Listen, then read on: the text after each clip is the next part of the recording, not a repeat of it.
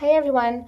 I went to the Dollar Tree today and picked up some more things for a future DIY video. And it's these LED no wax mesh lights. And there's two of them, which I thought that was awesome.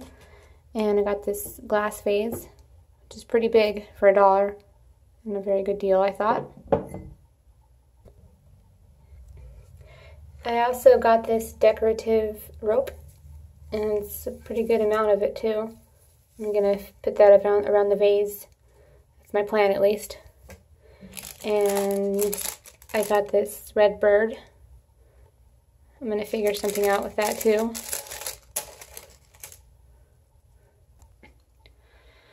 I'm gonna put all these together here soon, and I hope it turns out the way I envision it. I'm probably gonna try to find some, some more things though, like some rocks and maybe some ribbon, but maybe I'll just use this and see how it turns out.